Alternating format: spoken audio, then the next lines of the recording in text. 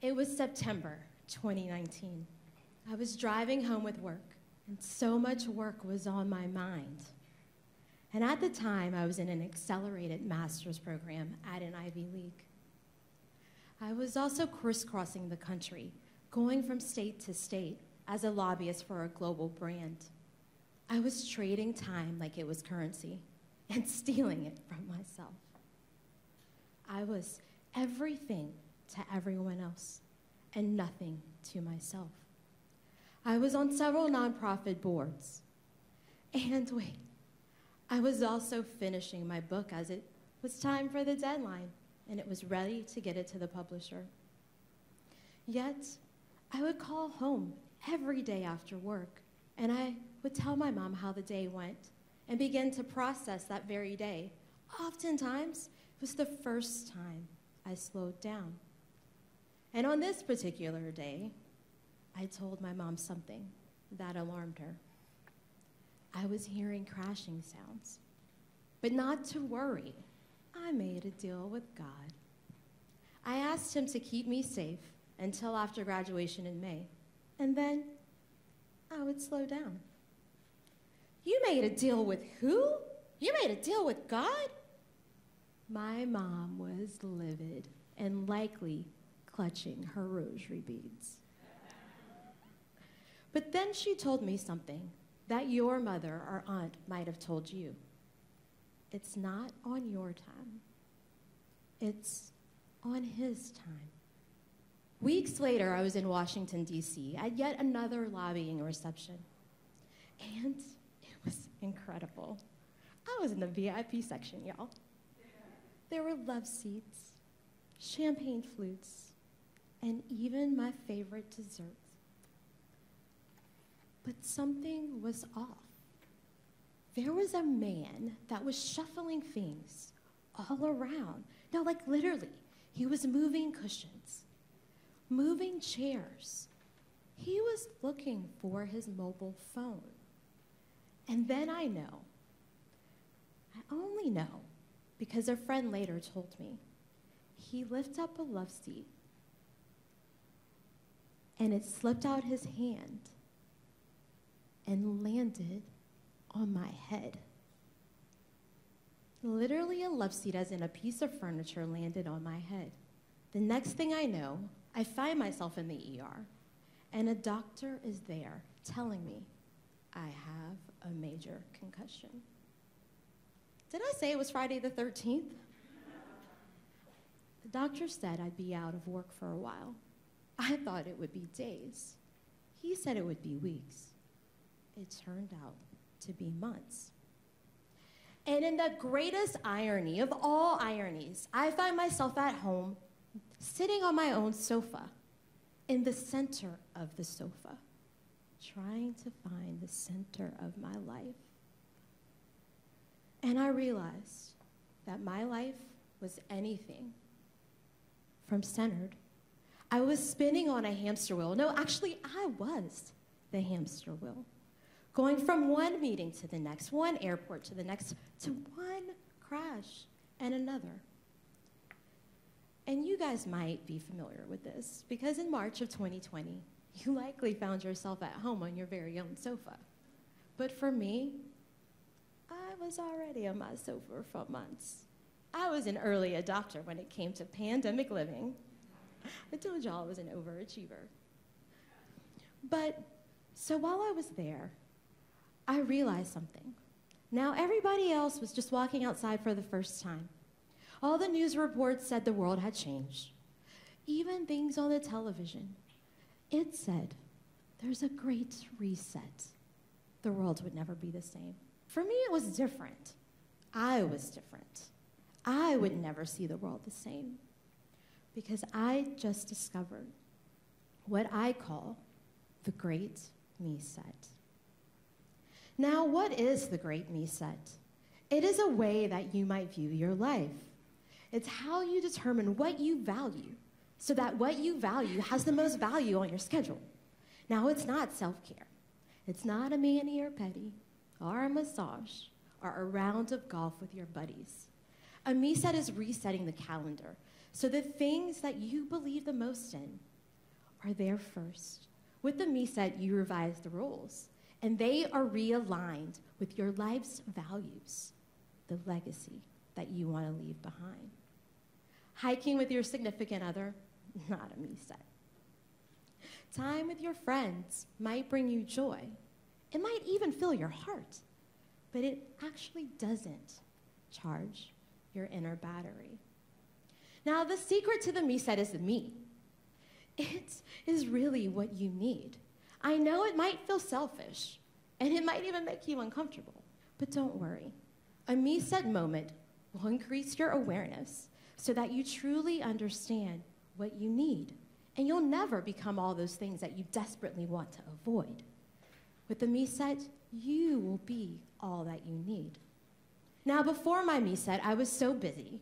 I was so distracted that I kept filling my schedule with to-do items. To do a wax, to do a meditation, to do a massage. But truly, I didn't need more to-do items. I need more how-to-be items. A me set truly allows you to honor your time. And by returning to a place that feels like home inside, you actually realize that more doesn't mean more.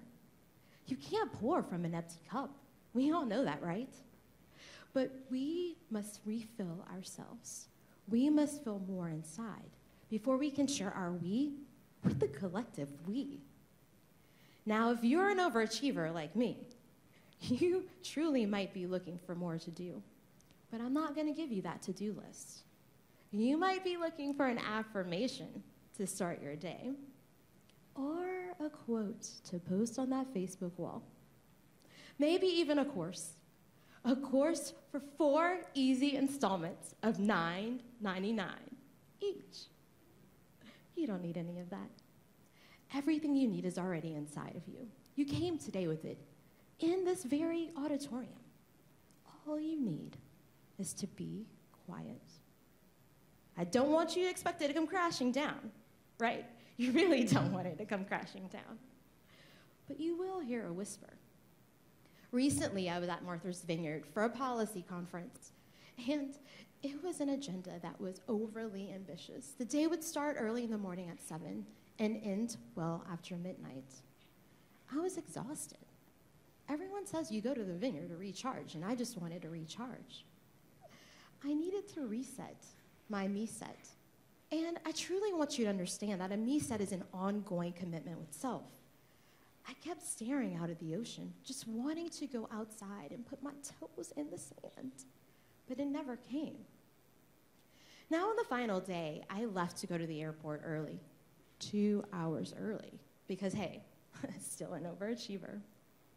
Being that it was a very small airport, I thought everyone would get there at the same time, and the line would be so long.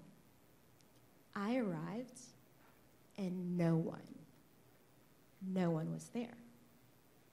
Now, I know you're thinking, this is the time that I was craving to be alone, but this was not what I had in mind.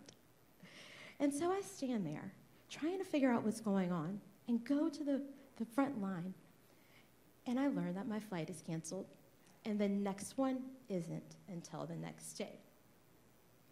My heart sank, and that's when I saw him, a guy I used to date. Keyword being used to. So why is it when your flight is canceled, you're at the airport early in the morning without makeup because it's a super early flight, and you're trying to figure out what to do next, and your past appears in front of you, your past choices, your past decisions, your past sacrifices and mistakes. For me, it was a stark reminder of all the times I didn't choose me, that I didn't make the decisions that were best for me. So I gathered my things, and I'm off to Boston by way of a ferry.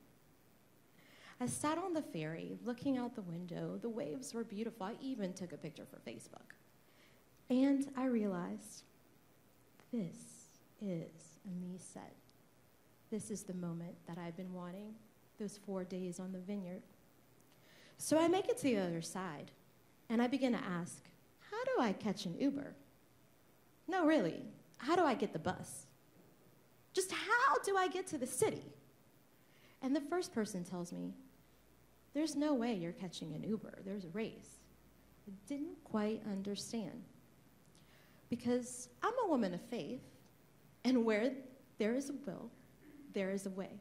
There was no one that was going to tell me I couldn't make my way out of that parking lot. So I found another helper, someone that I asked, how do I get out of here? And she tells me, there's a traffic jam. No one would get out of there for an hour or two. It was the Falmouth 2020 10K. The only place I could catch a cab was probably up a hill just a mile or two.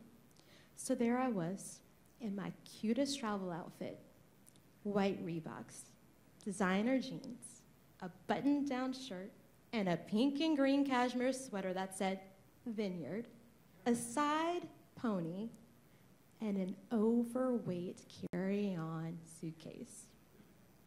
So I did what every overachiever would do. I began walking, opened Google Maps, and hiked up a hill. After a few minutes, I realized there were people on both sides of me. They were running a 10K.